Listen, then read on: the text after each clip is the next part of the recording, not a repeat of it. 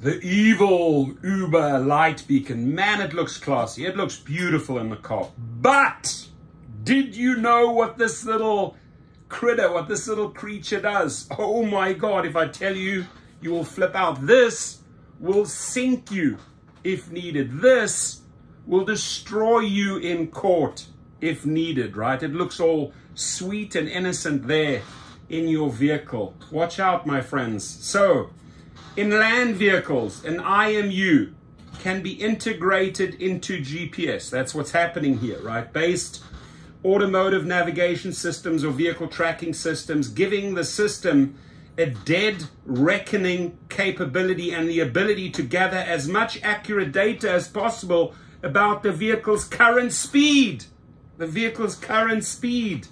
turn rate, the heading, the inclination, the acceleration in combination with the vehicle's wheel speed sensor output and available reverse gear signal for purposes such as better traffic collision analysis.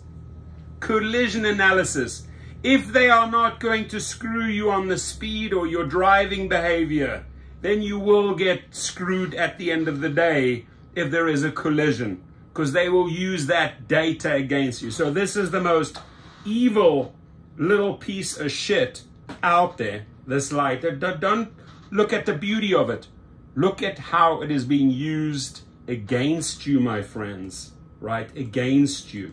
So, Beacon collects GNSS IMU and barometer data to improve driver and rider experiences, especially for better accuracy of pickup and drop-off locations, right?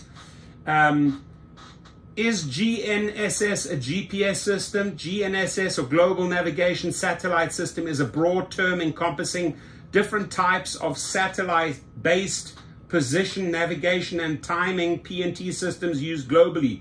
GPS for Global Positioning System is such a type of global navigation satellite system. That's what you have in your car. Oh my God. Little contraption inside.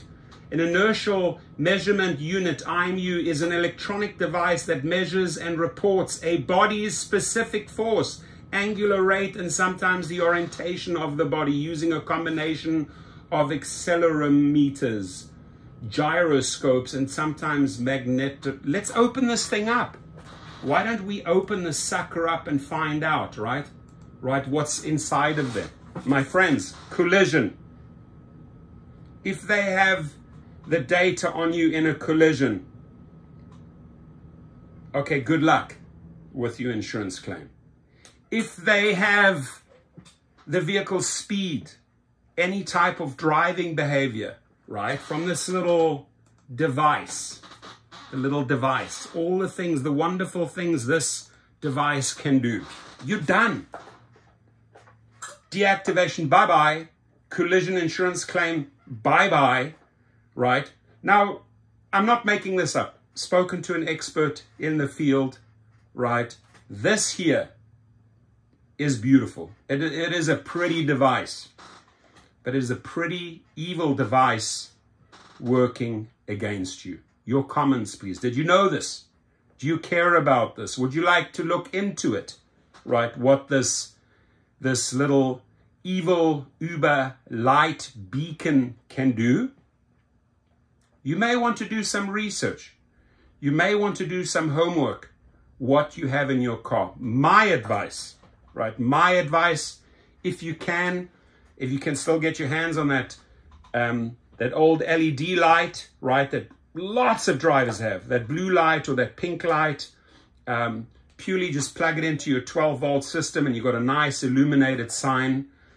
Why have this in your car, which is, again, it's aesthetically beautiful, right? That's how it's designed.